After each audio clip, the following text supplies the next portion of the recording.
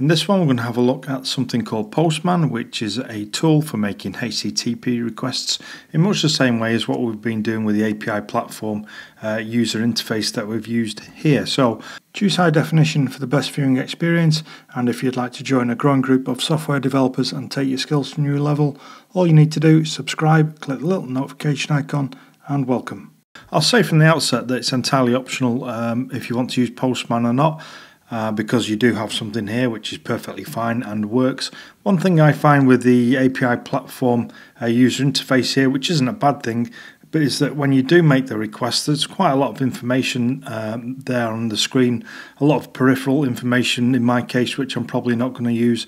I'm only interested in the request body, and also I just like using Postman. I like the way it works, and it's an industry standard tool which a lot of developers use for developing and testing APIs, so I think it'll just be nice to introduce into this crash course. You may use it already, or it might be something that you'd like to learn. We're not going to go into it in great depth. I'm just going to show you how to do the same things as what we've already been doing here, which is making requests and reading the responses.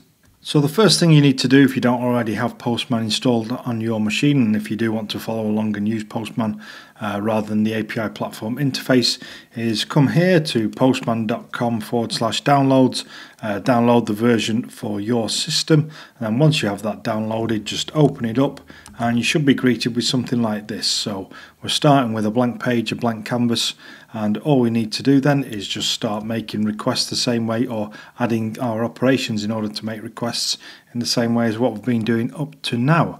And so what I'll do is I click on this little plus here, and then it opens this, and I'm going to send a GET request to. If you go to the headers tab here, we're just going to add an accept header, and this will be application. And so if I click on application /JSON, I'm just going to edit this, and it will be LD plus JSON. Okay, and then I can send my request. And so as you can see there, it went off, sent a request, and this is the body of the response that we get back. And just like with our API platform user interface, we're getting the exact same information back, obviously.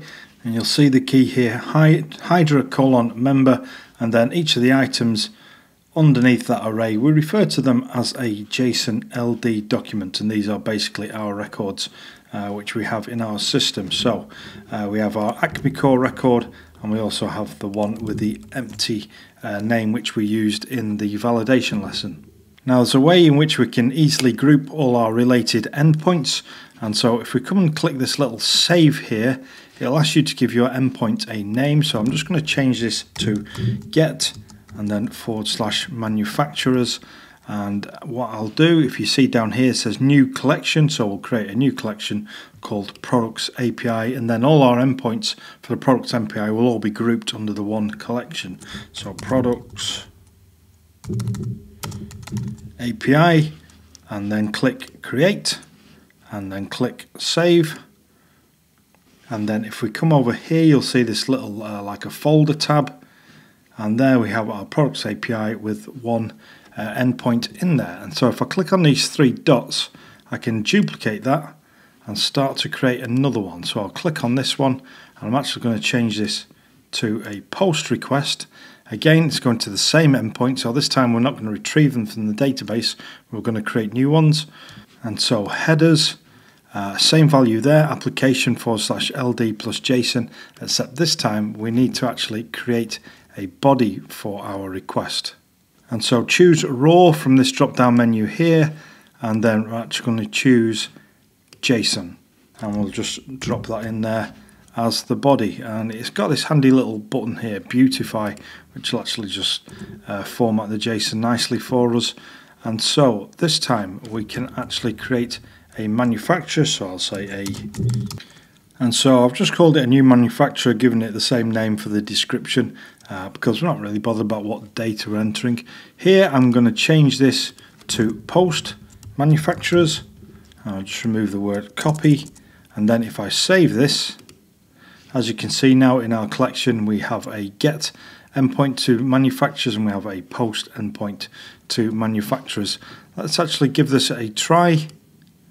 So we'll send that. I'm just going to close this. And so we have a 201 status, and as you can see, it's created us a new record with an ID of 4. Name new manufacturer, description new manufacturer, and country code is FR. To finish off, let's create a post route to our product. So what I'm going to do is duplicate this again. So the quickest way to get up and running with a new endpoint is to duplicate an existing one and just edit it to how you want it. And so this time we're going to say post to products. So the endpoint will be localhost /API products. Headers will be the same. The body this time will be different. And so the body should look like this. NPN, let's actually just make up some random letters here and so a few numbers. Name. And so all the usual stuff there, just make up some details. What we'll do is we'll actually go and get the ID, so the IRI that we got back when we just created that new manufacturer, and so we'll create a product for that manufacturer this time.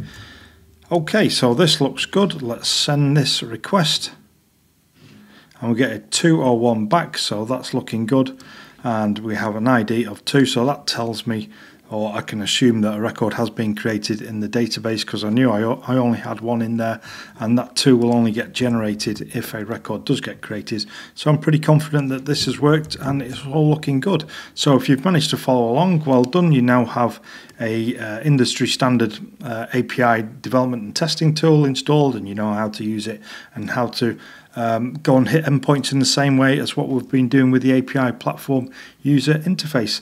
Let's move on, and we'll use this in some of the future videos from here.